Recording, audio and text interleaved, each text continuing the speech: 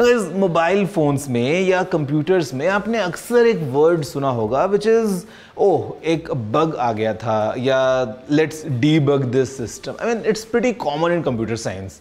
But guys, did you know when was the first time this word was used?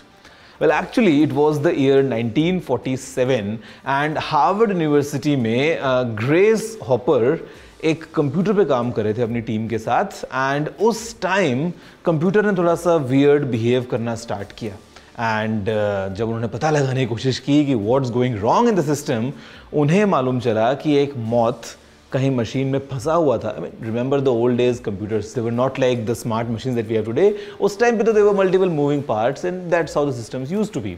तो वो जो moth था उसकी वजह से वो सिस्टम सही बिहेव नहीं कर रहा था.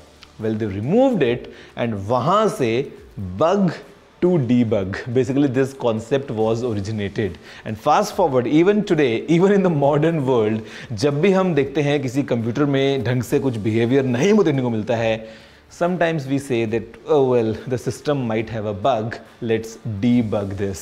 In fact, there is no actual bug in today's time, लेकिन उस time पे it was literally a bug that made sure कि वो system ठीक से काम ना करे. Did you know this? If yes, then amazing. If no, then please let me know.